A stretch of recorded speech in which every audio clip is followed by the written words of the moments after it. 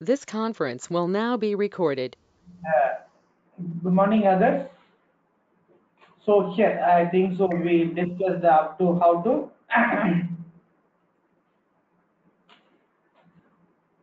In our previous class, we had the following discussion. We had discussion about this the Hadoop architecture. In terms of this Hadoop architecture, we discussed about what is HDFS, then what will be the block size, how to perform read and write of this data from HDFS blocks. Also, we discussed something about this macro-disk programming. Then the basics are associated with the macro-disk with a small scenario. What we need to do with the map function and what we need to do with the reduce function. Okay, so we will be having an in-depth discussion while going up with this macro-disk. So here, do you have any clarification that need to be done before going today's session? The agenda for today's session, so we had a discussion on the functions of name node. We had discussions on functions of secondary name node, the functions of job tracker, and the functions of data nodes, and the functions of task tracker. All the associated functions of Hadoop demands has been discussed in our previous session. Today we can start with the installation part of a Hadoop cluster. Okay. So with respect to this installation part, what we can do, we can work with this installation either by using AWS cloud-based installation. For that, we may be using Amazon Cloud. AWS stands for Amazon Web Services, or make use of virtualization software. In this sense, we can make use of the following software: either VMware Workstation, or we can make use of VirtualBox by Oracle. Okay, so here I will let you know the download link in the associated key for VMware Workstation 11 or VMware Workstation 12, or you can do this thing using VirtualBox.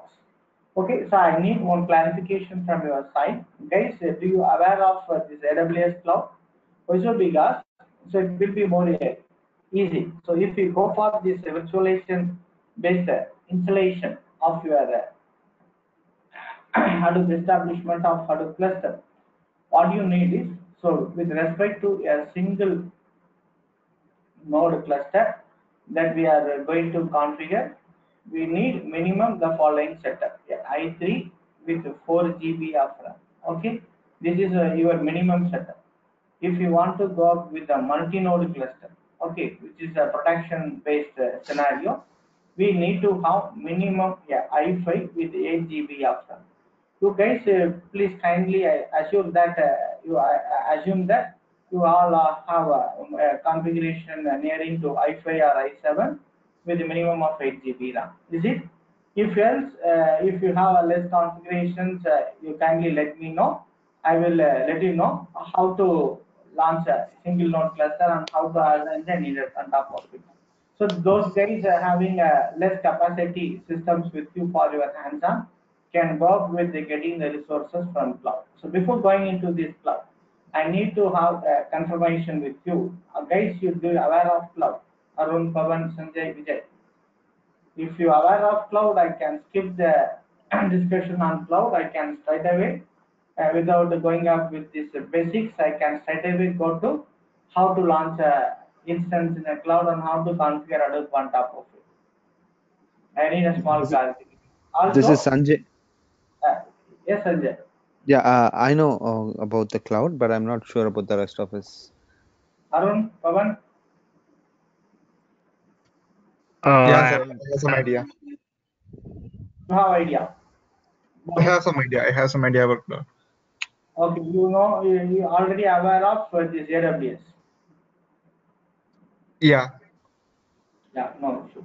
Vijay? I'm also aware of little bit on cloud Okay. run. Then, if that's the case, we can straight away move here. Let me first start with our discussion on the various installation perspective. So, various types of installation, what is single node and what is multi node. Then we will start the discussion of single node installation. What are all the files that we need to work with, what's the sequence of procedures that we need to follow with. So by probably by end of today, we may complete the single node installation, which you can practice here. So you are aware of this virtualization, all guys? The concept behind virtualization, how to create virtual machines. Yes, sir. This is Sanjay. Yes. Yes. Arun Pawan Vijay, for you, if you are aware how to create a VM using a visualization softwares like VMware or VirtualBox, I can straight away discuss how to do that. Yes, I need to work with the basic concept of virtualization for 15-20 minutes. I don't have that much knowledge on this one side. Visualize. Pawan? Yeah. Not that much idea.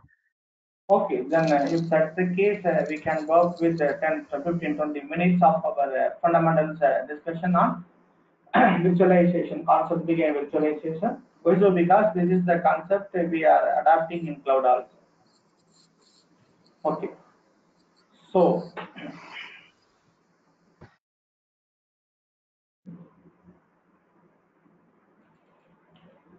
for setting up this Hadoop cluster, we go with this virtualization. What is virtualization? So virtualization is an abstraction layer that decouples the physical hardware from the operating system to deliver greater IT resource utilization and flexibility. It allows multiple virtual machines with different operating systems to run in isolation side by side on the same physical machine. Each virtual machine has its own set of virtual hardware. Okay, each machine will have its RAM, CPU, network interface card associated with it by one. On top of it, we can have operating system and application. Virtual machine. What is virtual machine? Which is nothing but a representation of a physical machine by software. Okay, which will have its own set of virtual hardware that it acquires from the underlying physical server, upon which you can install the operating system and needed application software. If these two slides is making any sense now, if not, you will let you know that you will let the answer for each and every word that has been represented here within the discussion of next 15-20 minutes. Virtualization is an abstraction layer that decouples the physical hardware from operating system. Okay, so if you take into consideration a real physical machine, okay, the physical machine, we have our hardware component, and on top of it we'll be having our operating system, and on top of it we will be having our application software. Okay, with respect to hardware, we have our CPU, we have our RAM memory, we have our hard disk, we have our interface, network interface called like. Okay, each and everything is closely binded with each other in our physical machine. Okay, in our computer, physical computer, all the above said three things is closely binded with each other. A failure in any one of the components. Example, if there is a CPU failure, what happens? Even though RAM, hard disk, network are found to be working fine, operating system and application software is working fine. Can you able to access your data? No. If a CPU fails or a RAM fails, any other component fails, the entire system will fail. The hardware is working fine. The operating system corrupted. You couldn't do anything. Your hardware and operating system is working fine. Your application software is corrupted. You couldn't do any access. So the thing is that here it is a failure of any one of the associated components may result in a single point of failure. That is, the entire system will be get crashed. That is the problem associated with our physical computer. If you consider the same sort of thing in your virtualized machine, then you have your virtual hardware and you have your operating system on top of it. Okay, and you have your application software. So all the things, the application software, it may be a web server, or it may be a database server, or it may be a mail server, or it may be a DNS server, any application that may run on top of it. Operating system may be a Windows operating system, or it may be a Linux-based operating system. Here, as of it may be CPU, RAM memory, hard disk, etc. All the associated hardware. So here, each and every in your virtualization, in your virtual machine, all the components is not directly dependent upon other component. Okay, if failure in any one of the component doesn't more result in the entire crash as that of your physical component. Each and every component is separated from other component. It is not direct. So failure in any one of the component won't result in a total failure. If CPU fails, I no need to worry about. I can replace with a new CPU immediately. So if my operating system got corrupted, I can run my application by migrating into my application into any other virtual machine. So as in I have a own virtual machine 2 and virtual machine 1. Okay, if my application, my operating system get corrupted, as of my physical computer, there is no single point of failure. So what I can do, I can replace this operating system, or I can move my application to another virtual machine which runs the same operating system within a fraction of a second.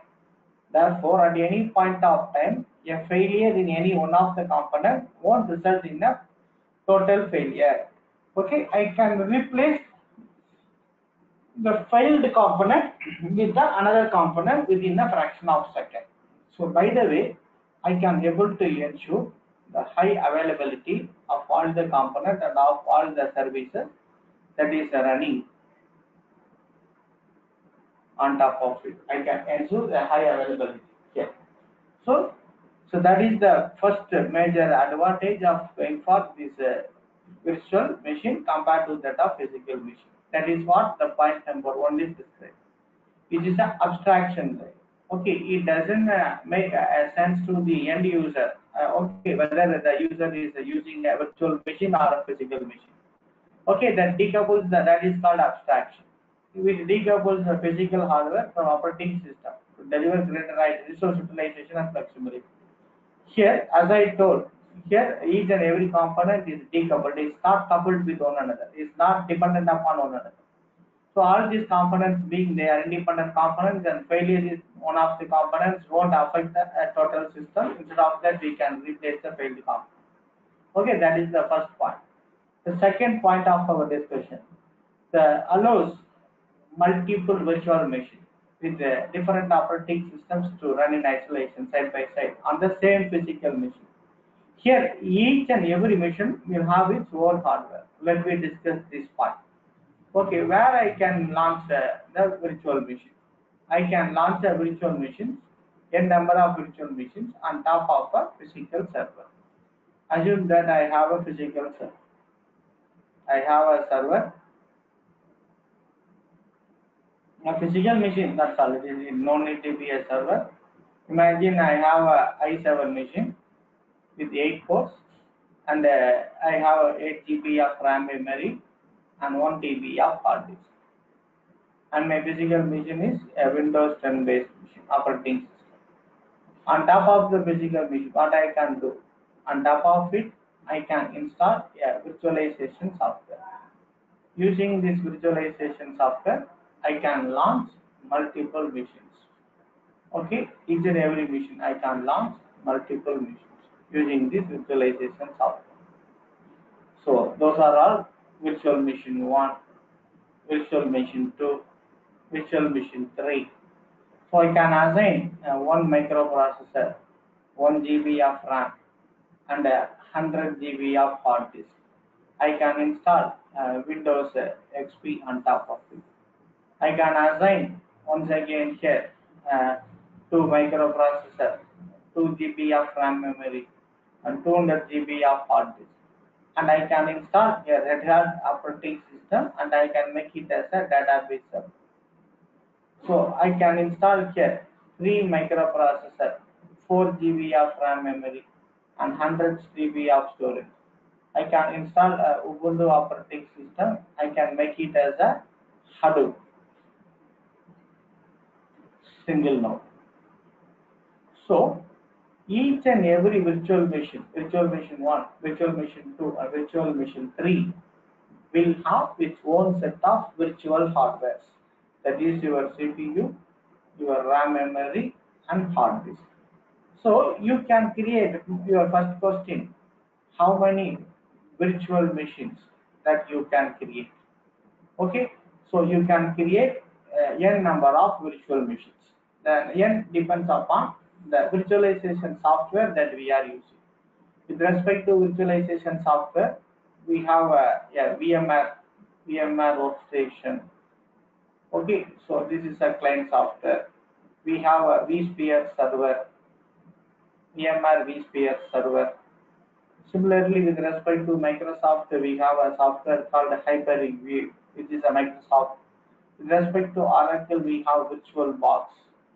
Okay, these are all. Then we have Citrix. These are all some of the software using which you can create your virtual machines. We are going to follow a VMware workstation using which we can create the virtual machines. Okay, so based upon the virtual machine software and based upon its version, here n number of VMs can be created. There is no restriction. But the thing is that how many virtual machines you can run concurrently. You can run concurrently. Here it depends upon the underlying physical hardware that is available to be assigned to the virtual machine. Let me take this. The i7 is assumed to be containing 8 microprocessor, 8 core processor. We have 8 GB of RAM and we have 1000 GB of storage. So all the things that we have assigned to that machine, microprocessor, RAM memory, and hard disk, need to be acquired from the underlying physical server. All the virtual machines hardware need to be assigned from the underlying physical machine. I can I can create n number of virtual machines. That doesn't matter for me. I can create another virtual machine. Okay, virtual machine 4, and I can assign 4 microprocessor. I can even assign 4 GB of RAM memory. Okay, and 200 GB of hard disk. That doesn't matter. It permits me to create a multiple virtual machines.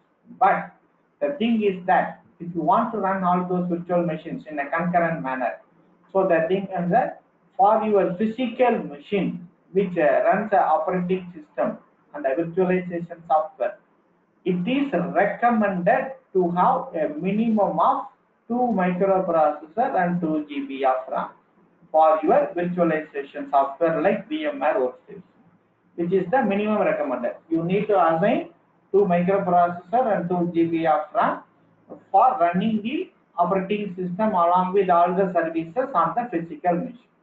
Okay, you have left out with remaining after the 2, you have left out with remaining 6 microprocessor and 6 GB of RAM memory. Okay, so this 6 microprocessor and 6 GB of RAM memory alone can be consumed by the running virtual machines. If that is the case, so in this you can able to run all the machines, virtual machine 1, virtual machine 2, virtual machine 3, virtual machine 4 concurrently. So the answer is for VM1 I need 1 microprocessor, VM2 2 microprocessor, VM3 3 microprocessor, VM4 4 microprocessor. If I try to run all the machines, the total number of microprocessor that I may need, 1 plus 2, 3, 3 plus 3, 6, 10 microprocessor I may need. Similarly, with respect to RAM memory, 1 GB RAM, 2 GB RAM, here 4 GB RAM, and here too 4 GB of RAM. Okay, so here for my virtual machine 4 GB, here to 4 GB. Total by requirement is I need 11 GB of RAM. Whereas how much of resources that it is available with me. So I am available with 6 microprocessor and 6 GB of RAM. Therefore, running all the 4 is not possible here. Now I can run VM1, VM2 and VM3. Is it possible? Once again, the number of processor I need is 1 plus 2, 3, 6 processor I am having. But with respect to RAM memory, I need 7 GB of RAM, whereas my availability is 6 GB. Therefore, that too is not possible because of lacking of RAM that it is assigned to my machine. It is not possible. If that is the case, what I need to do? I want to get 1 GB of RAM from my physical server, so that I left out with 4 GB of RAM, which I can make use of it to run 3 machines VM1, VM2 and VM3 in a concurrent manner. So the thing is that if you want to run a virtual machine, okay, all the associated hardware that is associated with your virtual machine should be the hardware associated with your virtual machine should be less than or equal to the available free resources. In this case, these are all available resources. Here, these are all my required resource. If I go with all the 4 machines, which is not less than or equal to, therefore this situation is not possible. The thing that I need to make you convey here, understanding here is, so I can run n number of virtual machines, provided if the needed hardware is available free. If not, else to which extent that the hardware is available, that number of virtual machines I can run. But I can create a number of machines. There is no constraint in creating the number of machines. I don't need to bother about the hardware that it is assigned to the machines that I am creating. Only it needs to be taken into consideration if I run the particular virtual machine. These are all the ways by which you can create a virtual machine using the virtualization software, and you can work with the virtual machine as if as a physical machine. A virtual machine will do all activity what a physical server will do. Okay, each and every machine will have its own IP address. All the virtual machine will have its own IP. Let it match. It is 192 and 100.10.1. You have IP 192.100.10.2. You have IP 192.100.10.3.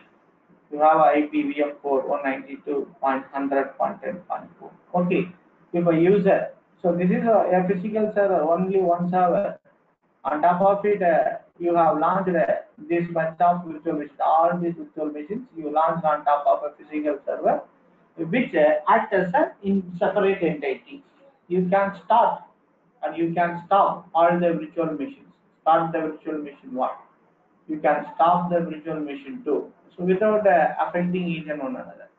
Okay, each and every machine is independent of another. It is highly transparent to the end user who is using that machine, whether it is a virtual machine or whether it is a physical machine, that is highly transparent to the end user. So this is the way by which you can launch the virtual machine and you can do all the activity on top of it. This is point number 2 and point number 3.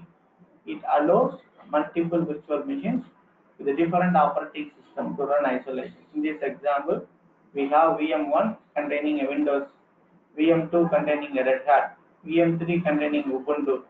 So VM4 contains CentOS. Like you can have any operating system that it is associated. Okay, here on top of the same physical machine. That is the key part. Each virtual machine has its own set of virtual. We have a RAM, CPU, NIC, upon which operating system or applications are run. Here we have in this machine, okay, application, Windows client is running here. Here we are having a database server application. Here we have a Hadoop single node cluster as my applications. Right? Each machine can be treated as software, a physical computer, which you can install operating system, you can install applications, you can have separate access to those virtual machines without bothering about the another machine. So this is the way by which here the advantage here is, if you want to have as a separate physical machine, you need to go for investment for all the 4 machines. Okay, you need to purchase 4 machines and you need to configure all the things. Instead of that, you can get a single physical machine. On top of it, using this virtualization software, you can able to configure multiple physical machines. these are all the advantages of going for virtualization. With respect to this, if you have any doubt, please let me know before proceeding further. This conference will now be recorded. Just a recap. Here, based upon the number of data nodes in the cluster, your cluster can be categorized into a small cluster, medium cluster, and enterprise cluster. A small cluster consists of the number of data nodes in terms of tens and twenties. A medium cluster consists of number of data nodes with respect to hundreds, 200s, etc. And in enterprise cluster in terms of thousands. Okay, as my knowledge, the world's largest cluster currently was built by Yahoo, which may contain 65,000 data nodes, followed with Google 60,000 data nodes. It might have been increased by now. This is my knowledge. Based upon my knowledge perspective, I deliver these statistics. Okay, so if you take into consideration the hardware that we need to assign, yes, these are all the hardware that we need to assign for our master nodes and for our data nodes in our real time, in a real world.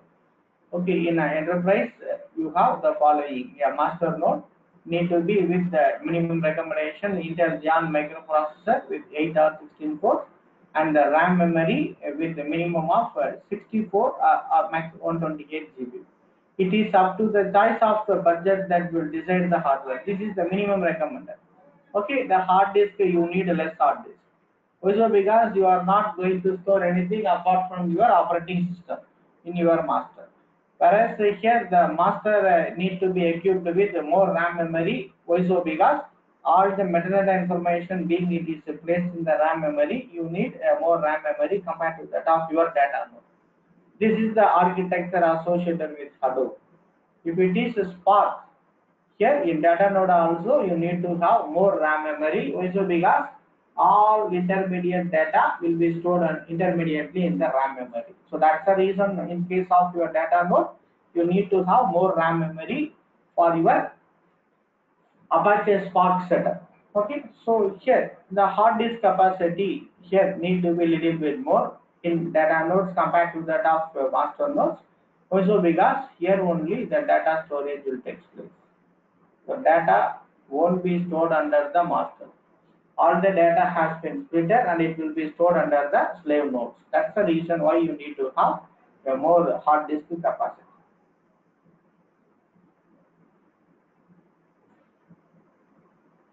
Yes, is it making sense now?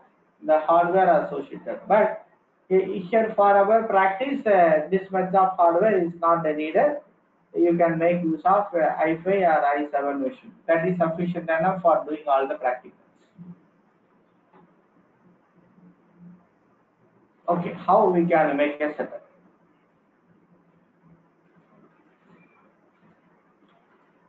Here, for our practice, what we can do, we can configure the following thing. With respect to the Hadoop cluster, we can classify it into a single node cluster and a multi-node cluster.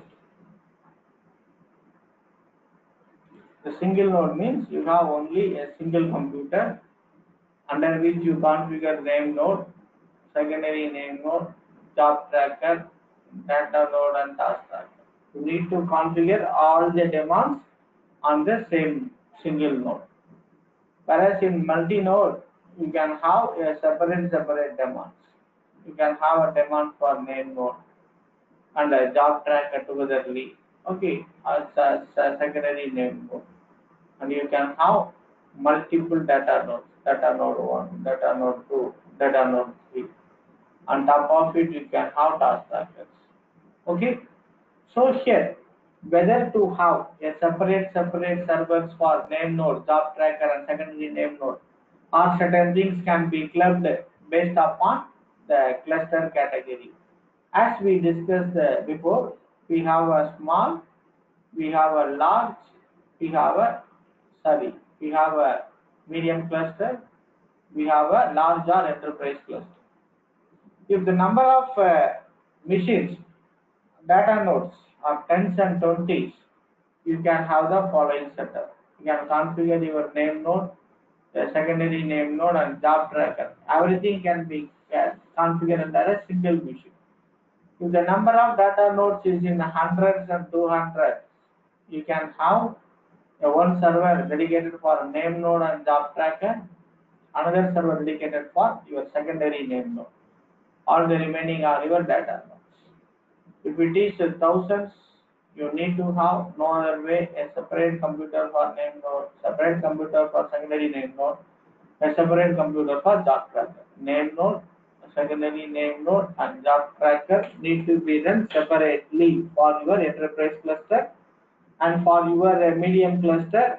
You can configure, you can club your name node and job tracker on one server and secondary name node on another server. For a small cluster, everything can be under the same. Okay, this is the way by which you can follow the hardware, but it is not mandatory. If you have 20 data nodes, all the name node, secondary name node, and job tracker need to be configured on a single server. It is not mandatory. It is a best practice. To reduce the hardware cost, we can follow the particular architecture. If your budget having enough, okay, then you can even for a 10 node cluster, you can have a separate server. It is up to the choice and up to the budget that you need to decide going up with a separate server or clubbing all the things. So for our practice, we will be clubbing all the three servers on one node, and the remaining data node as a separate machine. Yes. Is it making sense? Do you have any questions? Please, guys.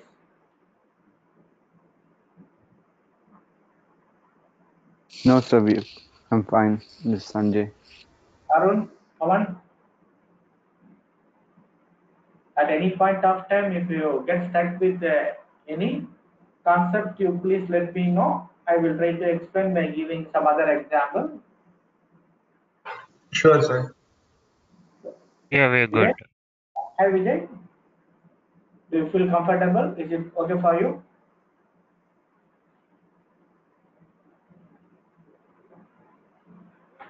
Yes.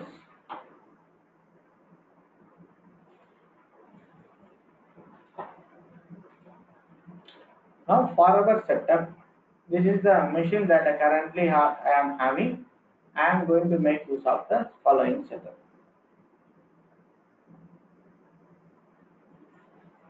I am currently having i7 with 16 GB of RAM memory and with 1 TB. This is my hardware. So I install VMware workstation. So on top of it, for a multi-node, I am going to create a machine, and I am going to create two data nodes. Data node 1, data node 2. On top of it, I have task tracker 1, task tracker 2. Here I am going to club a name node, a secondary name node, and the job tracker onto the master. This is my master machine. These are all my slave machines. So for the master, I am going to assign 2 microprocessor and 4 GB of RAM memory, and I am going to assign 20 GB of storage. That is enough. For my data nodes, I am going to assign 2 microprocessor and 2 GB of RAM. Okay, 2 microprocessor and 2 GB of RAM. The remaining microprocessors, 2 microprocessor and 8 GB of RAM is going to be with my physical server. Okay, this is the setup that I am having, and this is the way by which I am going to proceed. Initially, I am going to launch a single node cluster. For my single node, I am going to assign 4 microprocessor, 4 GB of RAM memory, and for my single node cluster. So for multi-node, this is the setup. So if you have your machines with the following configuration, you can make use of it. Else anyone, let me know what is your configuration. Sanjay, what is your configuration? I will give you a recommendation.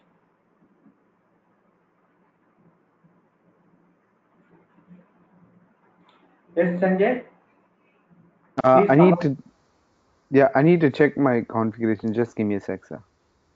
Yeah. So that what are all the things that I am practicing in my machine may not be feasible if you have a less hardware.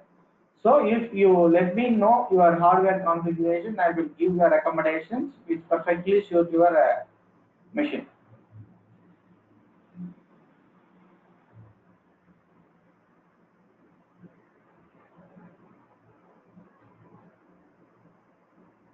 Others, Arun, Pavan, Ram, mine is i5, I10, i5, I5. Pavan is i5, I. What is the 8 GB RAM. hardware? 8 GB. Good. Yep. Then what you can do, Bhavan, if it is i5 8 GB, okay, it may be around a 4 microprocessor. It may be a 4-core processor, I assume. With 4 core and 8 GB, what you can do, you create the following setup. Instead of going for this setup, you can go with the following setup.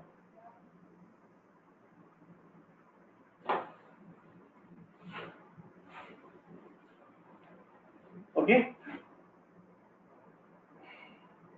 Okay, Raman. this is your, Raman, this yeah, Sanjay, yes, yeah. So mine is i7 16 GB RAM, and I think it's 500 GB hard disk. no issue. And so here that i7 16 GB, you can follow the scenario setup that I have that for power being it is i5, it may be 4 microprocessor, 4 core, 8 GB. Under these circumstances, what you can do, you can create a machine initial for its initial. You can create a machine for single node, 2 microprocessor and 4 GB of RAM memory. This is for its single node. If it is a multi-node cluster, so here you need to assign 2 microprocessor and 2 GB of RAM memory. Remaining left out with 2 microprocessor and a 6 GB of RAM memory.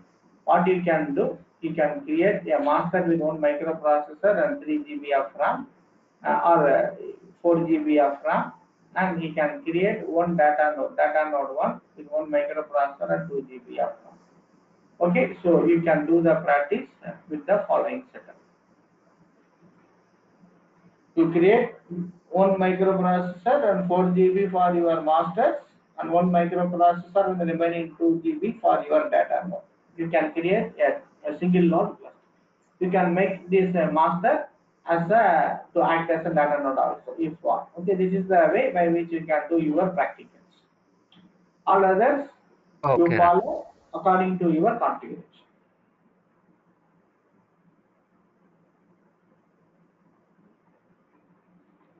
Yes, this is clear. Now, it is not mandatory that you need to have a separate servers. You can club all the associated demands into a single server, or you can have it as a separate server. It depends upon what is the hardware that is currently available.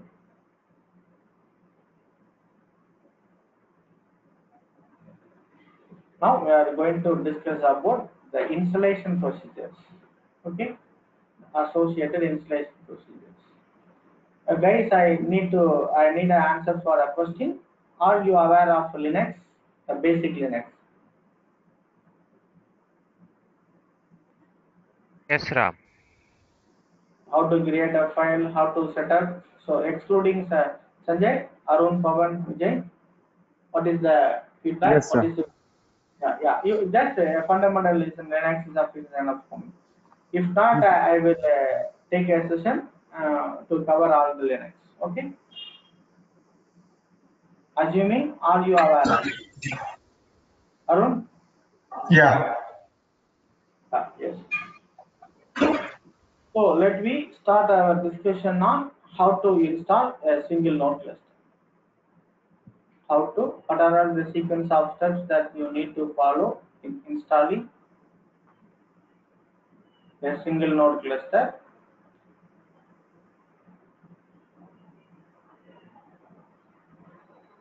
Okay, install a single node cluster. So what are all the prerequisites?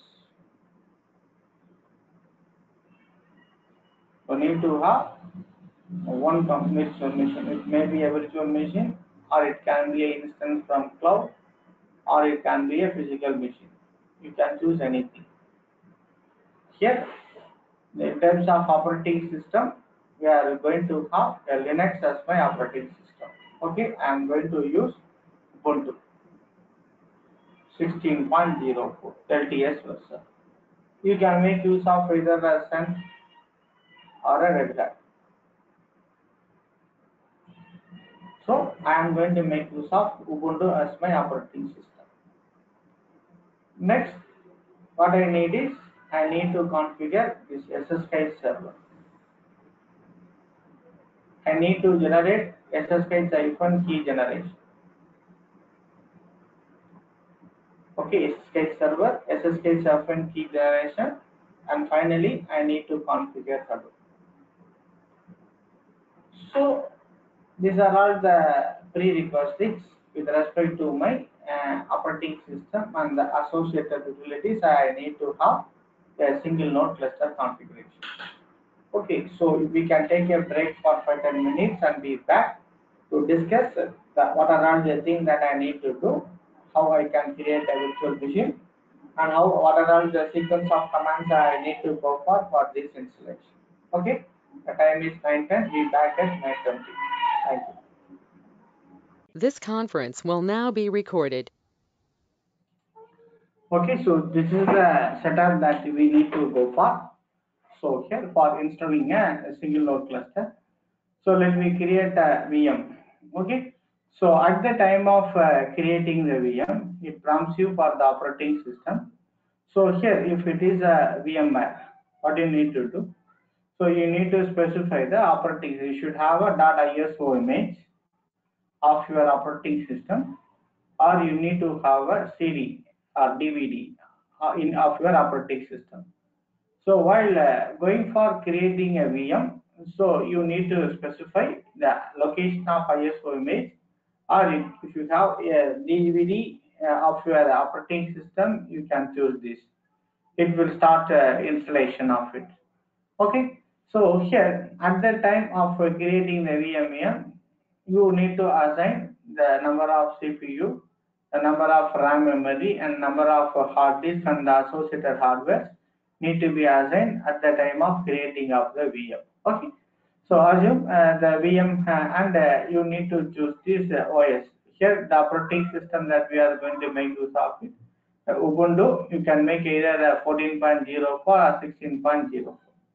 So this is with respect to the VMware workstation.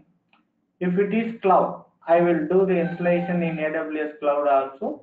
In AWS cloud, what I am going to make use of it. So the installation is going to be done with Ubuntu 16.04. And in terms of apart from that, what you need to have the Java JDK minimum recommended 1.7 or 1.8 and above. If your operating system is 16.04, then 1.8 is the supported version. 1.7 won't support in AWS cloud. For Ubuntu 16.04, you need to install JDK 1.8. Whereas for Ubuntu 14.04, it is recommended JDK 1.7. Even though it supports 1.8 for 14.4, 1.7 supports, 16.4 in AWS, 1.7 don't have a support. Please make a note of these constraints.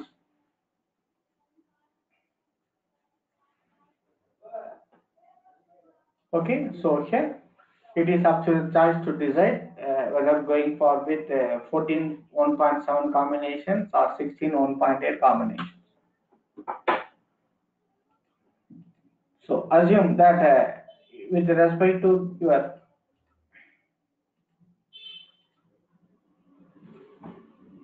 so everything is perfect, it will land in your operating systems prompt. Okay, so with respect to this OS, any Linux, with respect to the user has been concerned, you have a user called root user, who is the administrator. And you have a system user, and you have a normal or end user. Okay, the root user is a administrator. He is having the full privilege. The system users are nothing but the daemons running on behalf. A normal or end user are the user who interact with the system like ours. These are all the three types of users. Here, certain things need to be done under the root user privilege. If you logged in, your login prompt itself will let you know if it is a hash, it is a root user. If it is a dollar, it will be a normal user login. Okay. So while login as a normal user, if you want to do certain executions which a root user can execute, you can issue a sudo command. Okay, and before any command, you can issue a sudo as a prefix, or which the sudo will give you a root user privilege for that execution alone. So not all the user can use this sudo privilege. It should be mentioned under etc a file called sudo s. Under this file, the username need to be listed. Then only he can be given a permission to use sudo. So the sudo gives you a temporary root user credentials for executing. Okay, these are all some of the things that you need to aware of. So here, assume that at the time of installation of your VM, okay, with Ubuntu as your operating system, using your VMware workstation, what we are going to VMware workstation. Here, it prompts you for a username. It prompts you for a password. The username that I have given here is Hadoop, and password that I here going to give is Hadoop.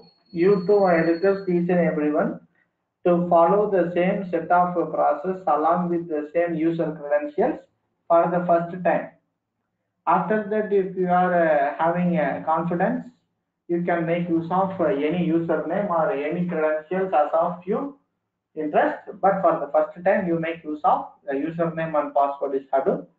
Assume that you after creating a virtual machine and installed Ubuntu, you got landed in the normal user prompt. Your present working directory shows that you are under home/Hadoop. So this is the user's home directory, where all the files associated with the users will be stored here in the location. Okay, user's home directory. Each and every user in a Linux will have his own home directory. Okay, so if you have a given instead of Hadoop the username as Raman, then if you type present key directory, it will show home/Raman. This is the way by which user work directory, user's home directory will be created under the name that you have assigned under the username while installation. Okay, so it is assumed that it was under home/Hadoop. Step 1. First, I am going to install Java. Okay, so first command. So my present working directory is assumed to be home/Hadoop.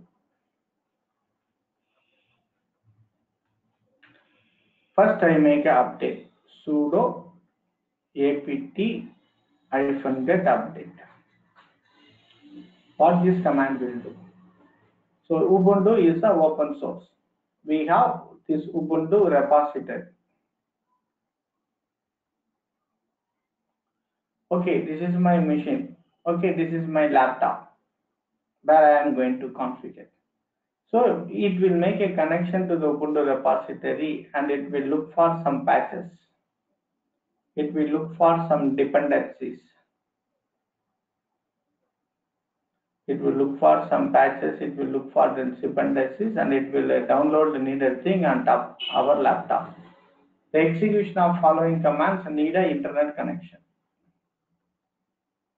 The execution of following commands in your machine need an internet connection. Sudo apt-get If you issue this command here, a request will be proceeded to the Ubuntu repository. It will make a check and it will install the needed patches and dependency packages that it is missing in your laptop or desktop. Then after that, you need to install Java. So you can check Java space hyphen version under which it will result Java not installed. So what you need to do, you need to install Java using the following command. I am going to install OpenJDK. Sudo apt-get install OpenJDK -8-JDK. This is for JDK 1.8. If it is JDK 1.7, here you need to replace it with OpenJDK -7-JDK. This is the okay. So if you do this update, it took minimum 5 to 10 minutes to perform an update. If it is your VM, if it is your cloud instance, it will be done within a minute. Similarly, installation of Java 2, it took around 5 to 10 minutes. Here, once again, it will be completed within a minute. If you take AWS cloud instance, the comparison, these are all the time taken to configure in VM using virtualization software or instance in cloud. Next, what you need to do, you install Java. Okay, OpenJDK.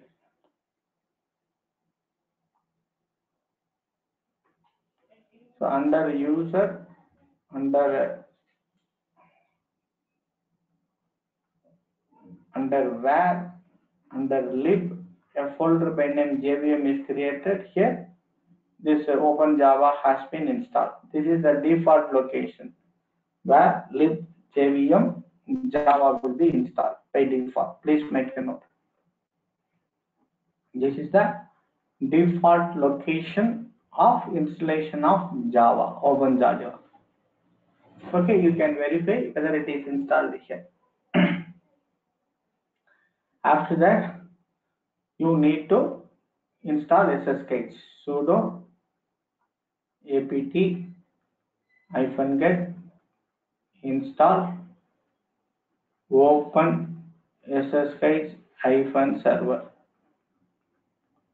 Once again, it took 3 to 5 minutes to install. Here too, within a minute, it will be installed. Open SSH stands for secured shell. To make a communication between these two end systems in a secured manner, okay, so you need to configure this SSH. You can get more information on SSH from Google. SSH stands for secured shell, which establishes a tunnel-based communication between these two end systems, and as a result, any hacker who try to hack the information that has been transmitted will be denied. Okay, these are all the way by which you can configure OpenSSH. The next step, after installing this following,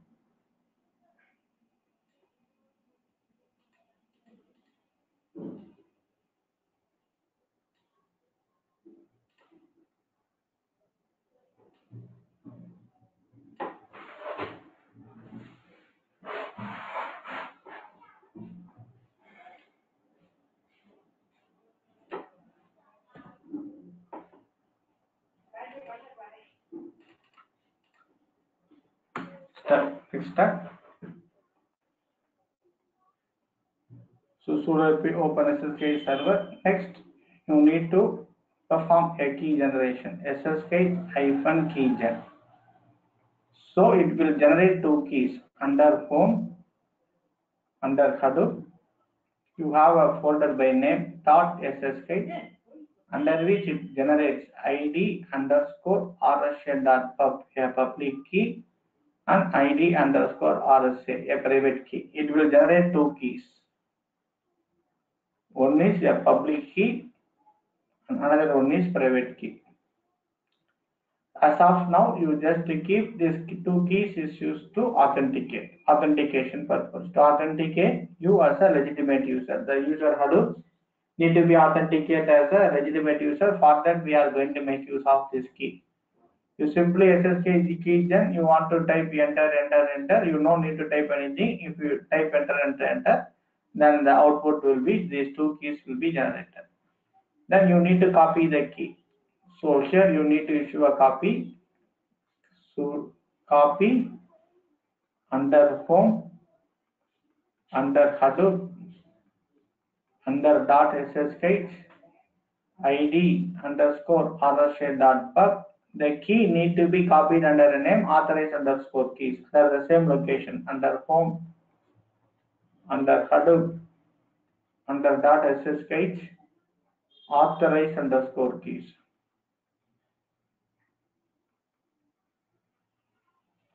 So here, if a key by name authorized underscore keys found under .ssh, that user will be considered as a legitimate user, and he will be given a permission to enter into any machine without asking password. So that thing will be discussed in depth during our installation. Just an overview of what we need to do. So after configuring this, you can make a check SSH localhost. And then without asking password, it prompts you a question for the first time. Need to assign the authorized key under a fingerprint. Yes, you want to click yes, and here it will, without asking password, it will land. If everything is done properly, the key generation and copying the key is perfect, then it won't ask you a password. Okay, so to verify everything is perfect, this is the way by which you need to perform. Up to this, what we did, we performed the update, we installed this Java, we installed the OpenSSH, we got generated the key, and we have copied the key, and we made a verification, everything is perfect. Up to this, do you have any questions to be answered?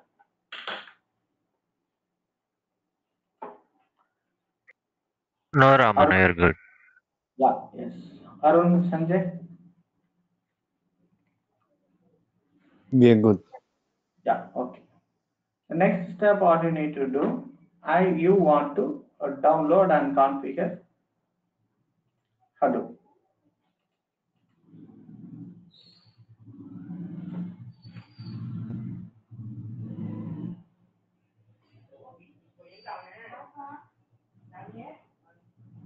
Okay, so you make a check, present working directory was under home/Hadoop.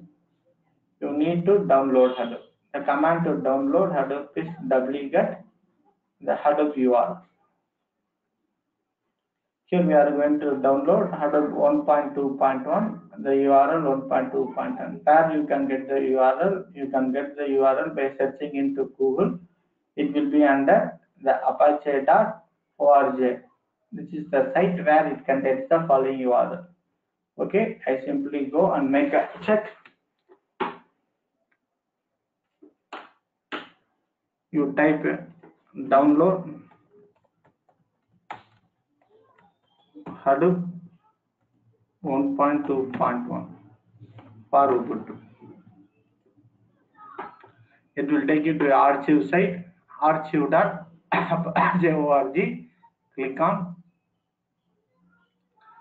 Here is the file that you need to download. The file size of 61 MB. Hadoop 1.2.1. Okay, .gz. The same file is a binary. Okay, if you want to do some modification, you can get the binary file. On top of it, you can do any modification. Here, this is the file that you need, a file of size 61 MB. Simply right click and it will give you a copy link address. Copy the link address. Okay, and come back. So here, what you need to do here in that. So example, you have the dollar prompt. You issued the wget command, and if you simply right click and paste, the link address will be placed. Okay. Here, if you enter, then Hadoop will be downloaded under the following, under home, under Hadoop. You have a folder by name Hadoop 1.2.1 .tar.gz. It is a zip file, tape archive, archive zip file. this is will be downloaded.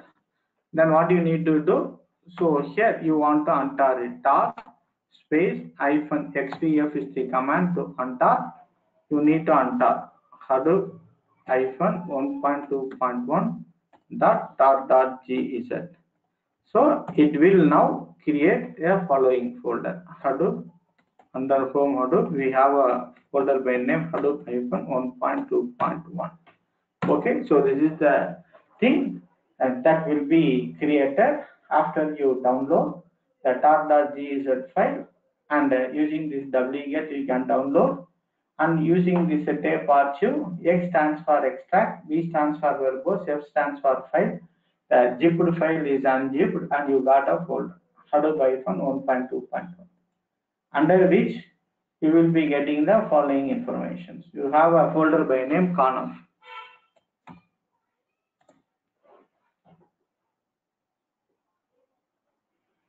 Ram, one question Hadoop 1.2.1 is the latest version?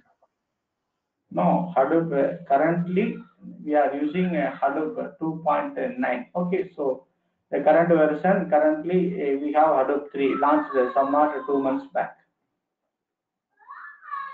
We will be discussing all the things Hadoop 1, Hadoop 2, and Hadoop 3. You need Okay, to Ram. know context. Simply, if you simply download Hadoop, automatically it will take you to the apache.org. Okay, so here archive containing previous software. This is the thing that you need to download. The current version you can find. So here the current version is 3.1.1. You can click on to the mirror site. You can click any mirror here,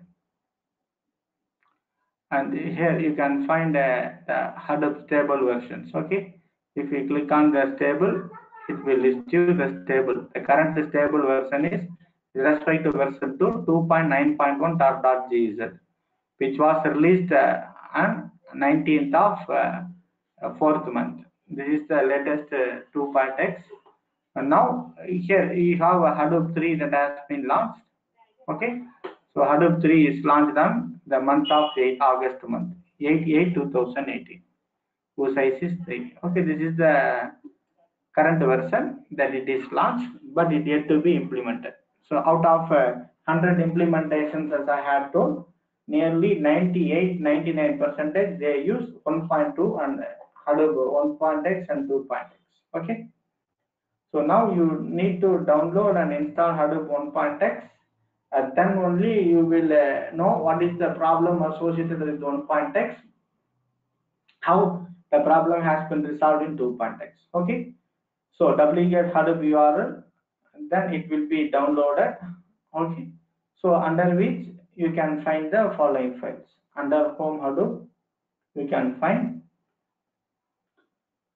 present working directory. It will be under home, under Hadoop. So you have a Hadoop -1.2.1, under which you can find a folder by name conf.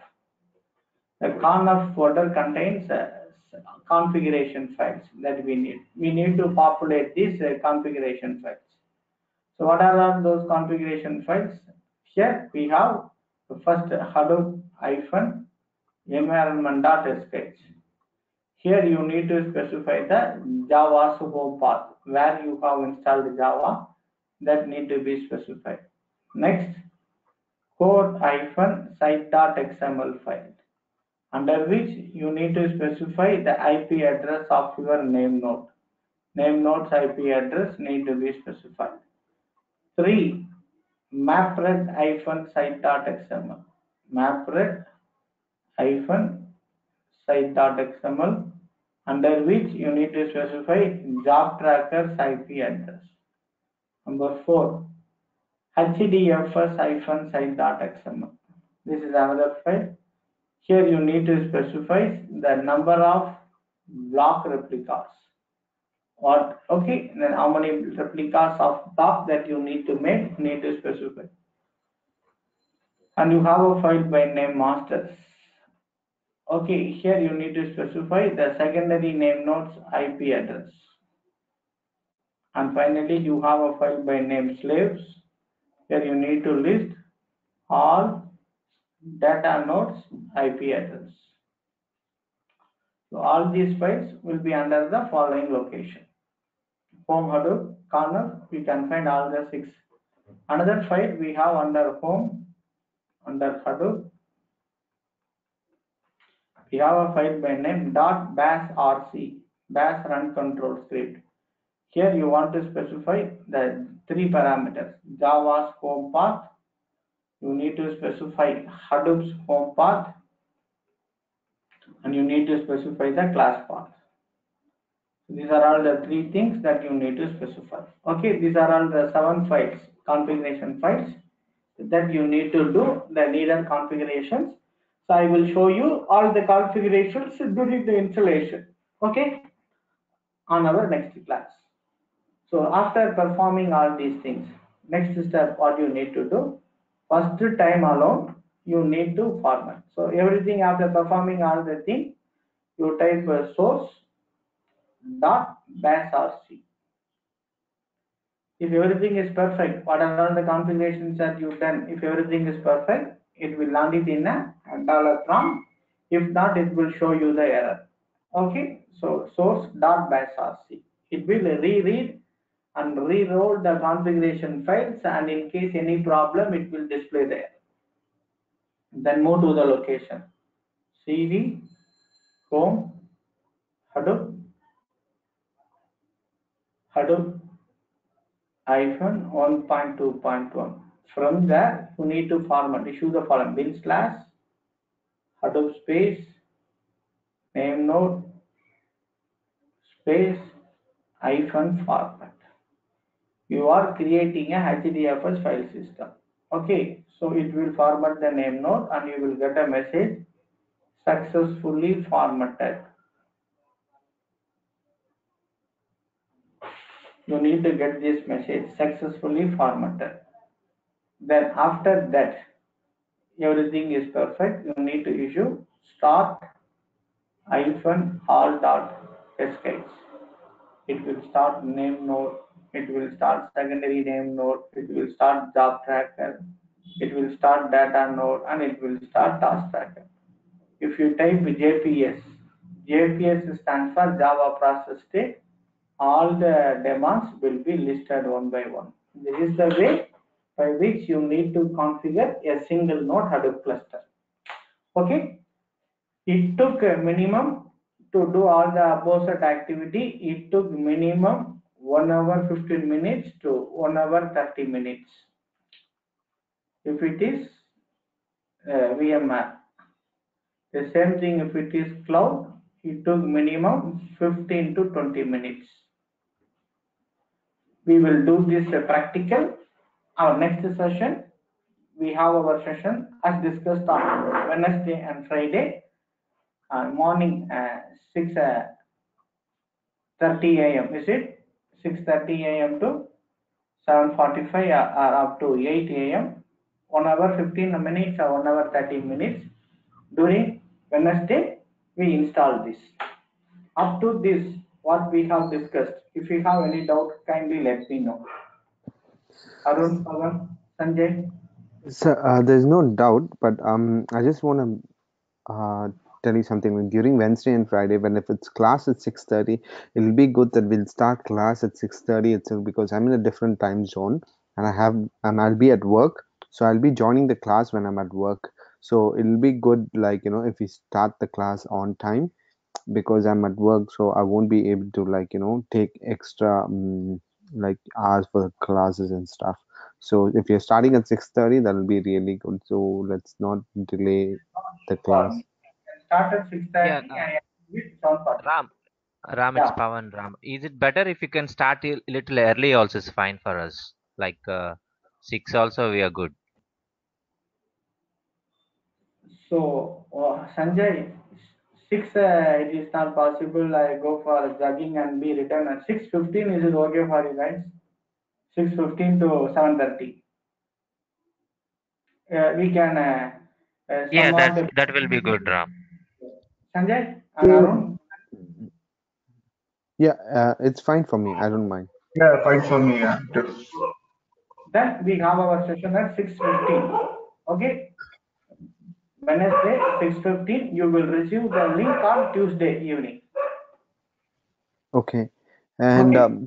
yes, sir. Can you send me the class, the course content, the Oh, curriculum, yes, or whatever, sir? okay, okay. So this is the course content that I had shown to you. I need to club it. That's all. I had already shown you. Is it on that big data documents where I am holding all those things? Okay, today I will send to you It'll be good if you send it to us. all.